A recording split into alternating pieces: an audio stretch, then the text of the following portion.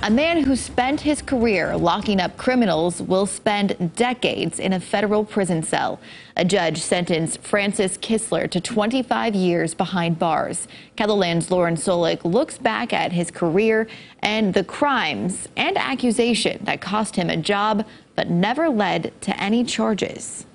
Francis Frank Kistler spent nearly 3 decades upholding the law, mostly in South Dakota. His law enforcement career included time in Charles Mix and Fall River counties. A LinkedIn page says his first South Dakota job was in Custer County in 1996.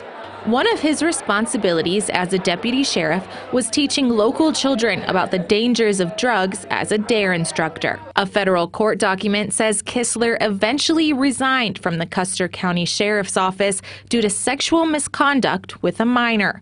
However, KELOLAND News searched both state and federal records and did not find any charges in that case. Kistler's most recent job was with the Fall River County Sheriff's Office. According to an interview in a newspaper article from March of 2019, Kistler said he liked his job and didn't plan to retire anytime soon.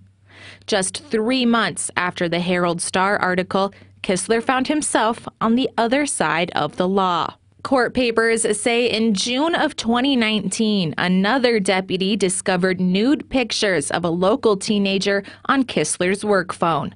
During an interview with a DCI agent, Kistler admitted to having a sexual relationship with the girl. He said he was in love. The 17-year-old girl said she only sent him the photos because of his position in law enforcement. The investigation also turned up a second victim who Kistler touched and exchanged nude photos with. That victim was just 13 years old. Kistler says he thought she was 15. That was KELOLAND's Lauren Solik reporting. Now, court documents also say Kistler admits to giving the 17-year-old girl alcohol.